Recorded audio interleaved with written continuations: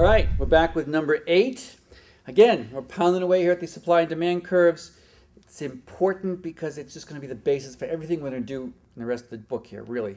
Microeconomics focuses intensely on supply and demand shifts. All right, number 8. Which of the following changes would not shift the demand curve for a good or service? Again, would not shift the demand curve. All right? So, a change in income. Would a change in income shift demand? Yes, it would. Why? Because, again, you've measured two things here. You've measured quantity and you've measured price of this particular good, good X. And a movement along this curve is going to be caused by a change in price. All right? Everything else is going to shift the curve. So what did they give us? They said a change in income. Well, a change in income, if it's a normal good, will cause the demand curve to shift out if you increase income. And if you decrease income and it's a normal good, it will cause the demand curve to shift in. So a change in income is going to definitely shift the demand curve. That's not the correct answer. A change in the price of the good or service. And this really messes students up.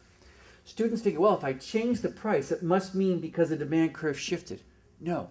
If you change the price of this good, all you do is move along the curve. All right?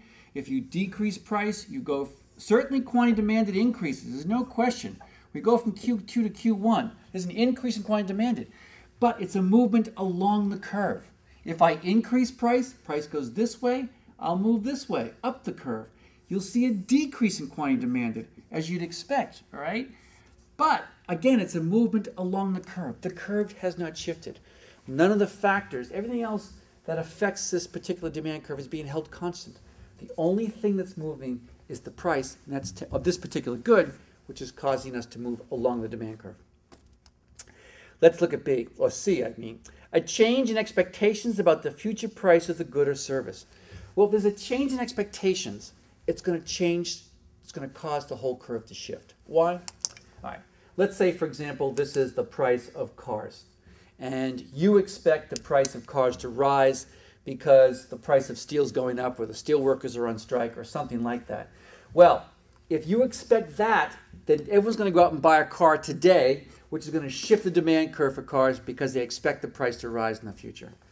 Equally well, for example, if you expect the price to fall in the future of cars because we're in a recession or something like that, then that would cause a decrease in demand today because you're going to hold out and wait to basically buy your car later, which actually explains much of what's going on in the housing market, right?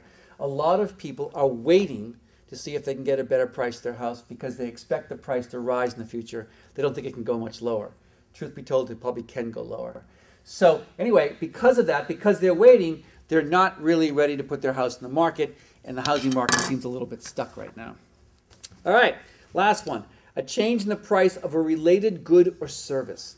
A change in the price. So let's say this is hot dogs, and this is a demand curve for hot dogs, price of hot dogs. And I go and increase the price of hamburgers. If you figure those two are substitutes, you'd see an increase in the demand for hot dogs. So again, if I change the price of a related good, it's going to affect this. A related good, the words substitutes and complements should easily come to your head. So we have substitutes for our particular good. In the case of hot dogs, I used hamburgers.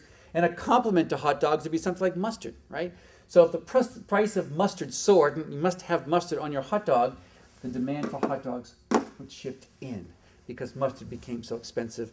And so that market for mustard would affect the demand and the market for hot dogs. All right? So just to review, our answer here is B, all right? Which of the following would not shift the demand curve for a good or service? It's the price of the good itself. That doesn't shift the curve, just causes a movement along the curve. All right, we've done number 8. We can stop here, take a break. We'll come back for number 9.